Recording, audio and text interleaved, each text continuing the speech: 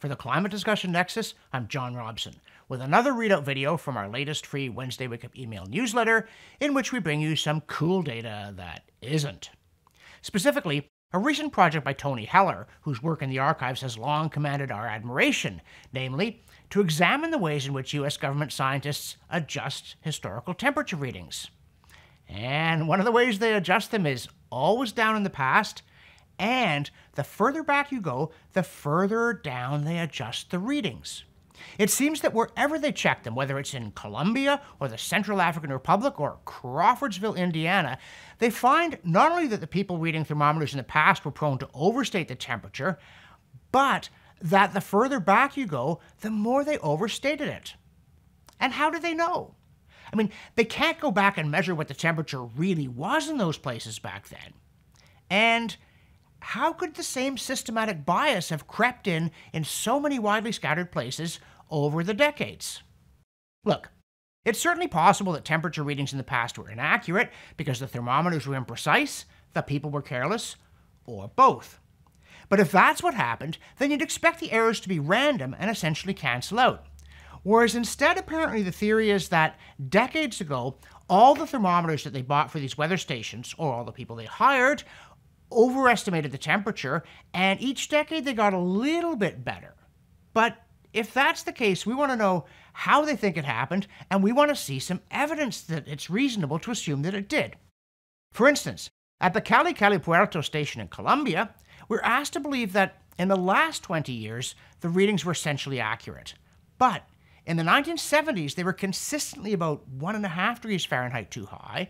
In the 1960s, they were 2 to 3 degrees too high. And in the 1950s, an astounding 5 degrees too high. So I ask again, what possible set of circumstances could have created that pattern?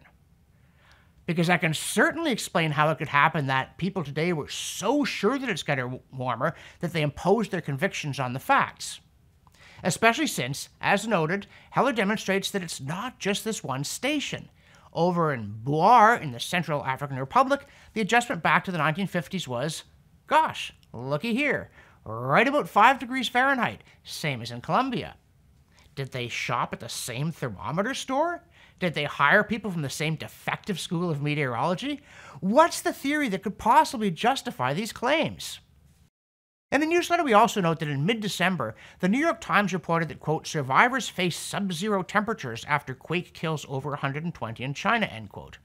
And, given how the Times has the vapors about warm weather, you might think they were producing this cold spell as a happy postscript to an otherwise tragic disaster. Instead, uncharacteristically, they actually admitted that sub-zero temperatures are miserable and extremely dangerous, especially when you don't have reliable heating in your home or, indeed, because of an earthquake, have a home at all.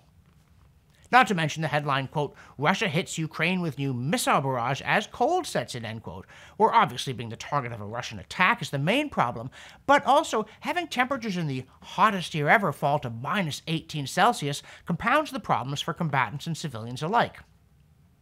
Also in December, the Washington Post had the gall to write, quote, as Alaska's climate gets wetter, snowstorms put the homeless in peril, end quote, which is the kind of unreflective stuff that gets written on climate, as if being homeless in an Alaskan snowstorm was just peachy and wholesome until about 5 years ago. And speaking of cold, in Western Canada, someone posted on January 11th over a weather map showing frighteningly low temperatures. We're talking about roughly minus 30 degrees Celsius from Smithers, BC to Saskatoon, Saskatchewan. Quote, just a friendly reminder that our government is taxing us on heating our houses to stay alive, end quote. Or, for instance, the news story saying, quote, extreme cold leaves thousands without power in Nordic countries, end quote. Yes, even in advanced economies, a combination of bad weather and bad policy can create potentially lethal circumstances. In this case, with the weather dipping as low as minus 38 degrees Celsius, which, by the way, is very similar in Fahrenheit, minus 36.4, when the two converge, the actual meeting place is minus 40, which surely everybody understands is directly life-threateningly cold. However, a story popular with the usual suspects is that, as Reuters' Sustainable Switch puts it, quote, risk specialists see extreme weather and misinformation as most likely to trigger a global crisis in the next couple of years, according to a recent World Economic Forum survey, end quote. As in the misinformation that the weather's getting worse when the data say otherwise? Or isn't that the kind they had in mind? And now, a word from our sponsor, and that's you, our viewers and our readers. Because we're crowdfunded, we're not subsidized by governments, we don't get grants from giant environmental foundations, and we're not getting those oil company checks our critics keep talking about. It's you who sustain our work, so please click here and make a monthly pledge, $5, $10, $20, so that we can keep producing these videos and pushing back against mistaken, even deranged climate orthodoxy. And now, back to me. Meanwhile, Canada's climate-obsessed Natural Resources Minister, whose wife awkwardly invests in fossil fuel stocks, tweets, quote, "Are you between the ages of 18 and 30 and interested in energy, natural resources, and strategies to help combat climate change? Apply to be a part of at NRC Can's next cohort of our Youth Council," end quote. Oh boy, where do we not apply? We also note a Fox News expose, so those inclined can attack the messenger instead, revealing that, to no sensible person's great surprise, coal-powered geopolitical menace China is actively subsidizing climate alarmists in the United States. Something called the Energy Foundation, or on tax documents, Energy Foundation China. Though it's headquartered in San Francisco, most of its operations are in China, and it has, quote, a staff that boasts extensive ties to the Chinese Communist Party, end quote, and it, quote, contributed $3.8 million to initiatives in the United States like phasing out coal and electrifying the transportation sector, end quote. And then they have the gall to say that deniers take dirty oil money. Also, having praised his work repeatedly, including in this week's first item, let us repeat here our one big disagreement with Tony Heller, which is that he thinks that climate alarmism is a fraud and a scam, and says so in virtually every post. The Manhattan Contrarian, another source for whom we have a very high regard, agrees. Drawing partly on Heller's work, he has published a series on, quote, the greatest scientific fraud of all time, end quote. But we take a very different view of all the deliberate and highly unscientific tampering with evidence. We think that the zealots at NOAA, and a great many other places, are not trying to scam us with claims that they secretly think are untrue. What's happening is they're so utterly persuaded that their theory is right that when the data don't fit it, as often happens, they conclude that the data must be wrong and needs to be fixed. And one reason we say so is that if they were cheating on purpose, they'd hide it better. But another is that, after a while, the perpetrators of a known fraud tire of constantly lying. And why would they be doing it? It's easier to believe and more plausible that climate alarmists are wedded to a flawed theory, and they've constructed ingenious ways to rationalize its many failures without facing the possibility that it might actually be untrue, let alone secretly in their hearts knowing it's untrue. And on this point, here, we're going to defer to the leading climate skeptic who recently tweeted, quote, "Imagine being so intellectually deficient that you convince yourself anyone with a different opinion is corrupt," end quote. Oh, and that guy's name? Tony Heller.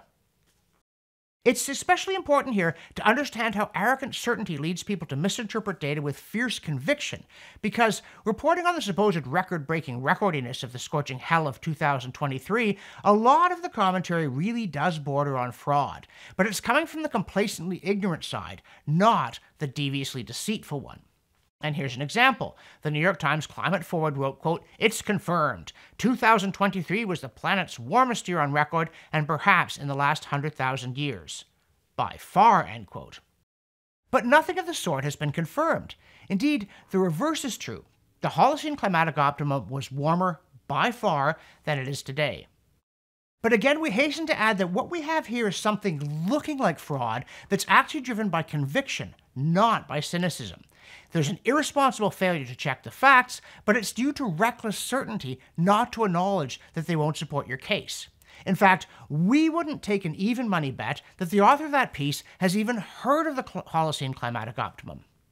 Just as many such people don't seem to have heard that Arctic sea ice has been rebounding rapidly of late. You know, the usual suspects use pseudo-scary language like, quote, 9th lowest in the 45-year satellite record, end quote, for the December extent, which was actually well within the normal range. But the real question is, or would be for a properly curious person, how can it be that after this hottest year ever, one that smashed records, Arctic ice is growing fast? In fact, by January 9th, it was at its highest level for that date in 20 years, and That's from Tony Heller again in his ongoing battle with alarmists over whether the past matters. And how do they explain that the Arctic sea ice minimum has fluctuated without any downward trend since 2006? Well, they don't explain it because they don't know about it. Then there's the fact that it's well known, if not well explained, that Antarctica has not warmed at all over the last 40 years, even though we're told over and over that the poles are warming faster than the rest of the planet. Just as we're often told that wherever some given journalist happens to live is warming faster than the rest of the planet, which is hard to reconcile with the former claim since very few journalists are either penguins or polar bears.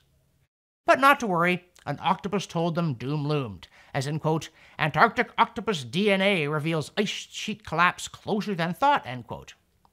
And again, we don't want to be rude about science, including the ingenuity that researchers often show in determining that certain rather unlikely-looking things actually do constitute evidence.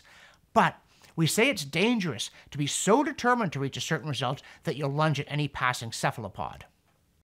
And speaking of making sure that you do check the facts, we bring another installment in our ECS in the Real World series, in which we've reviewed many studies that estimate the Earth's equilibrium climate sensitivity, that's ECS, by observing actual conditions outside the window rather than staring at climate models inside the lab. And the data so far in our series have always been surface temperature observations from urban airports, not a great spot, sea surface data gathered intermittently by ships, and things of that sort. And so obviously there are a lot of problems with this record, even though, given its flaws, it still doesn't seem to indicate nearly as much warming as the models keep predicting. But, by contrast, this week's study uses data from weather satellites, and they measure the temperature in the lower troposphere. That's the airspace from about 1 kilometer up to about 12 kilometers up, and the satellites do provide a complete sample for the whole world that's uncontaminated by things like urbanization or not keeping records on a ship very carefully. The problem, of course, is that satellite record only begins in 1979, and it's risky to compare it directly to earlier thermometer readings taken very close to the ground. But, as the authors of this study, John Christie and Richard McNider, point out, the computer models insist that the troposphere will respond more quickly than the surface to greenhouse warming, so 40 years should be enough to draw conclusions. Namely, that the warming trend due to greenhouse gases works out to only about 1 degree Celsius per century, which implies a short-term climate sensitivity to CO2 that's about half of the average climate model, and a long-term figure, once everything is settled out, that's still under 2 degrees Celsius, which again is about half of the average climate model. So, once again, the data says the models are wrong, and the people who make the models say the data is wrong. That's how they roll, and it's not because they're deliberately lying, it's because they're overcommitted to their theory.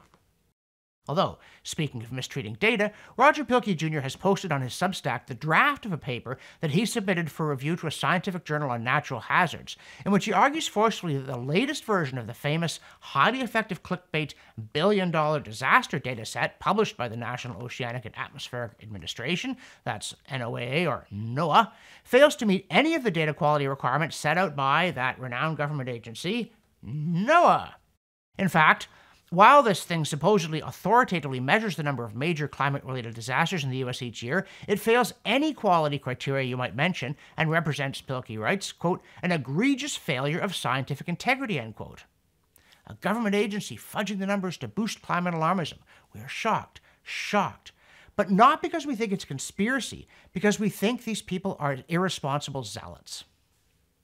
Finally, from the CO2science.org archive, a study of midge assemblages found in the sediments of Moose Lake in south-central Alaska, which shows, oddly, that for the last 4,000 years, temperatures have been cycling naturally while trending downward, with the Little Ice Age notching the lowest temperatures of the entire Holocene and the current warm period getting nowhere near the medieval or Roman warm ones.